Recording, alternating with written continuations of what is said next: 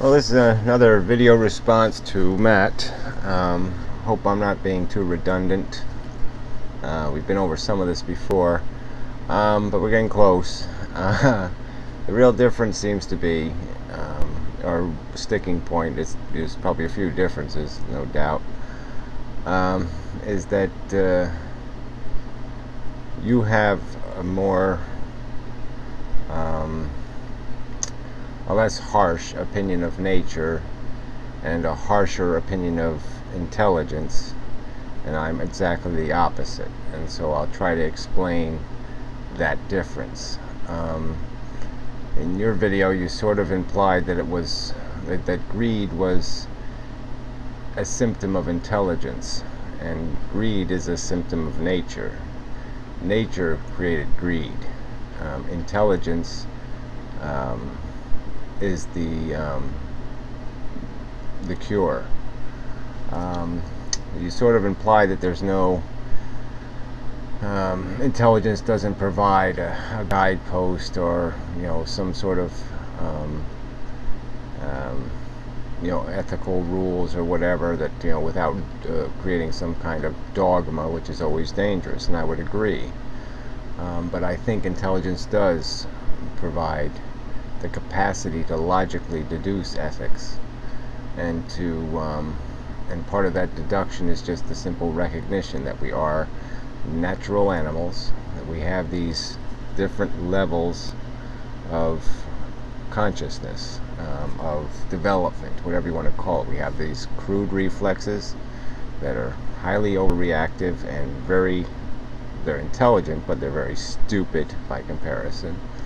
And we have this conditioned brain that defines largely our unchangeable preferences and prejudices. People's sexual taste, even their sexual preference, and all manner of other things. Our sense of style, our sense of comfort, our sense of humor.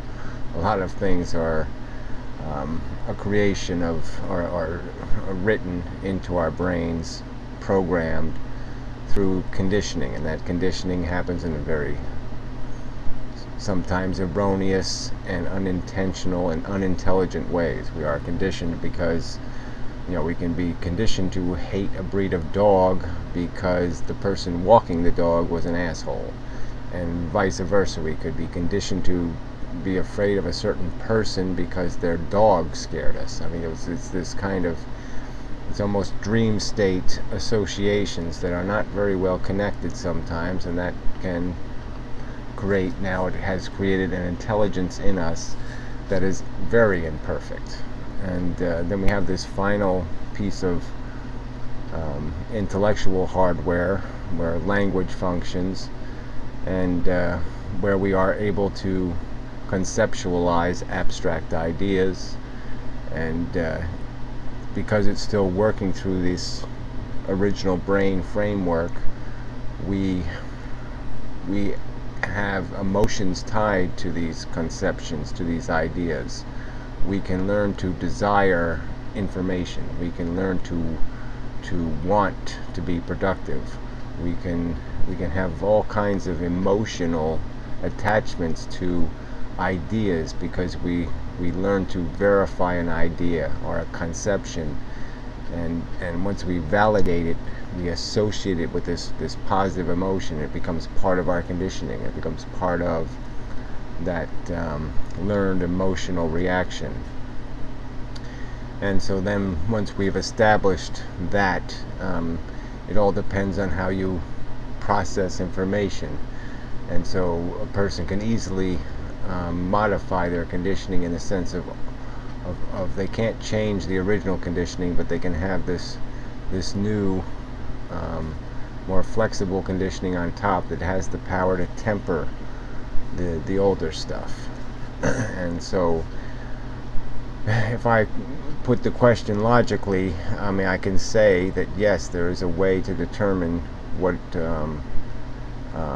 is good and what is bad objectively and logically, because we can make certain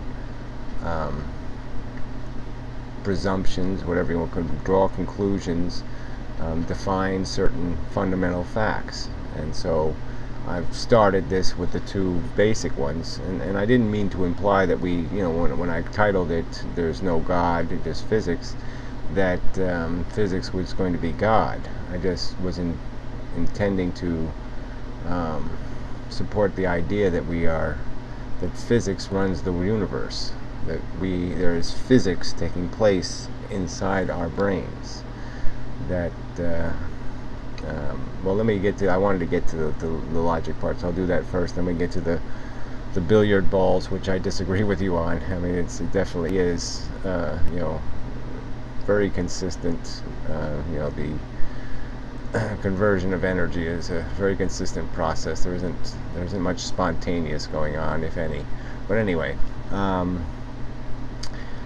so let's just say that we'll just do a preview of the next few basic facts of life, and maybe the third one would be is the knowledge we have that we are equal, that your feelings, your consciousness is equal to mine. It's comparable. It's in every significant way comparable. And so if there's a decision to be made about who should get a broken leg, or who should suffer, or who should do this, or who should do that, it would be ludicrous for us to compete over that, because we both lose. If somebody, there's no winning. I don't win by you suffering.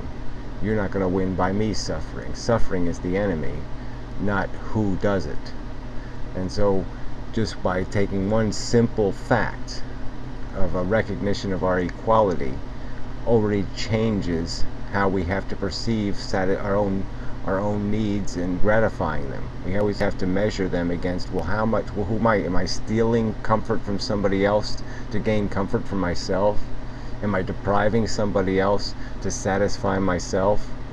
I mean, the question has to be asked. Once you're a logical, honest person, it's a valid question, because you cannot deny that other consciousness is just as needy and just as deserving, and just as the suffering they're enduring is no less real.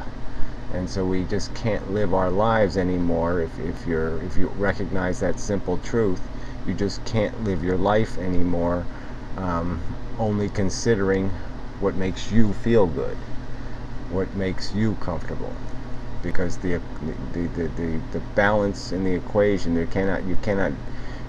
you're inevitably going to be wasteful if you always assume you come first. So anyway, I'm just saying that there is a way to objectify ethics. It's not some sort of thing that people must feel. It's just an understanding they must have. If you can't, if they don't recognize the full consequence of a statement like equality, then yeah, they're not going to get it.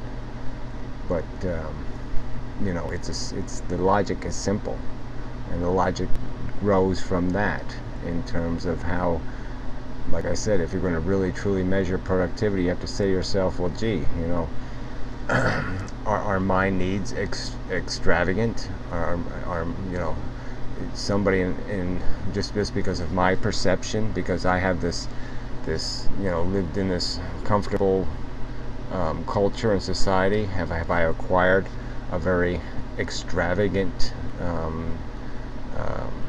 need base to acquire comfort? And maybe that's my fault. Maybe I need to change my perception. Maybe I need to be satisfied with a lot less. Maybe just by twisting or turning a few knobs in there, I can look at a tree and just be happy to see a tree.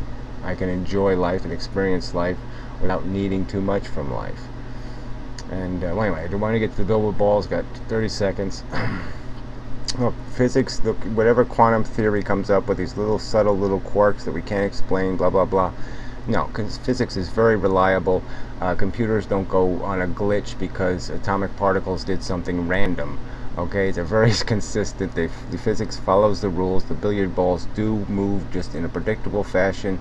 The fact is, we are predestined from the moment the Big Bang banged, and the end.